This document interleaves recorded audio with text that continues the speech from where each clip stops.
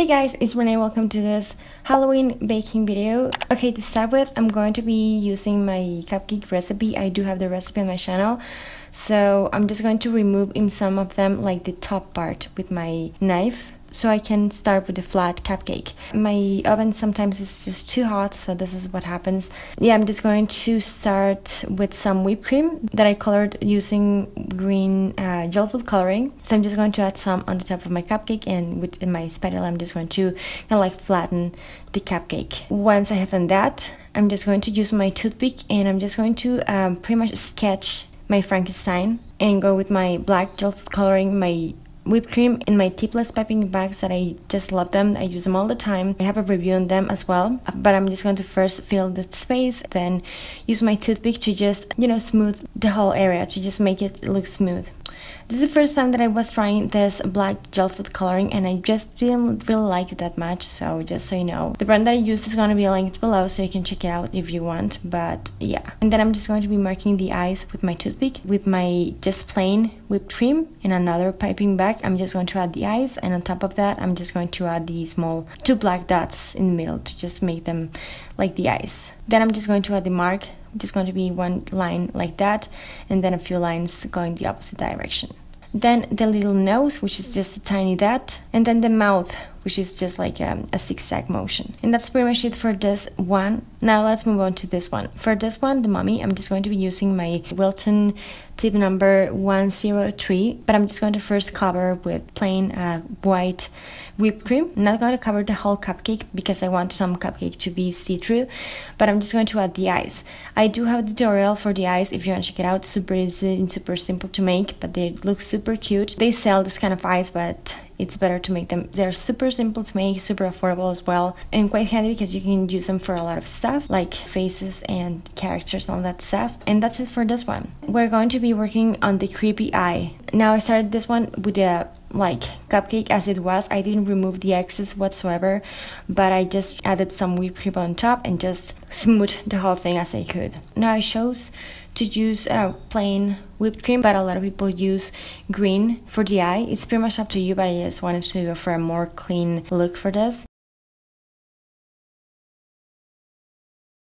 Then I'm going to be using some red gel food coloring with my tipless piping bag again and some whipped cream. I'm just going to mark the veins, so I'm just going to be adding random shapes like this. They are not even lines, like straight lines. Just if you're shaking too much, this is going to be perfect for you, because the more random and the messier and the shakier you can make them, the better. Then I'm going to go back to my tipless piping bag with my black whipped cream, and I'm just going to add a circle in the middle. I'm just going to make it as big as I want it to be. Finally, I'm just going to be smoothing this black part with my spatula, and that's pretty much it for the creepy eye. Now I'm just going to be moving on to the, I call it a dainty pumpkin because I think it looks super cute. I'm just going to add a rose with my Wilton 1M using orange. My camera is making this look like a really weird orange, but I promise it was orange. Then I'm going to add the face as I can, because this is not a flat surface, so it's going to be a bit trickier to just add the face with whipped cream. Once I have done that, I'm just going to add some green using my 352, I think it is, from Wilton, and that's pretty much it for the dainty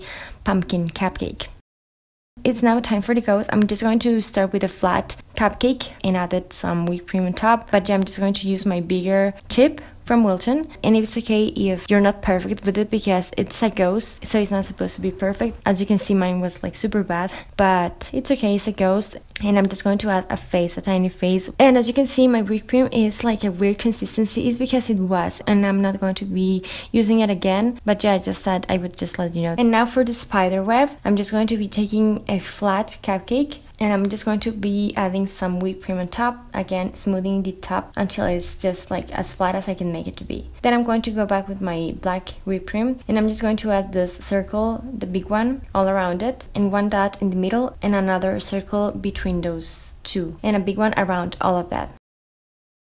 And then I'm just going to go with my toothpick and kind of make lines from the circle towards the end, just to make it to look like a spider web. Now, a few things that I wanted to mention about this. I wanted to mention that the black gel food coloring, I didn't really like how it behaved with my frosting. I'm not really sure if it's the frosting itself because I wasn't real happy with it, and I'm not really sure if it's the color itself because I have other like colors on the same brand and I never had this issue. It kind of bleeds, so I just wanted to mention that. And now, last but not least, and this is one that I just didn't like that much, the spider. For this one, I'm going to start with the purple base of whipped cream that I did the same thing that I did before, like flatten the whole thing, and then I'm just going to sketch the body of my spider. Then I'm going to go with my black whipped cream and I'm just going to add first the body of the spider, smoothing it, and then working towards the legs of my spider.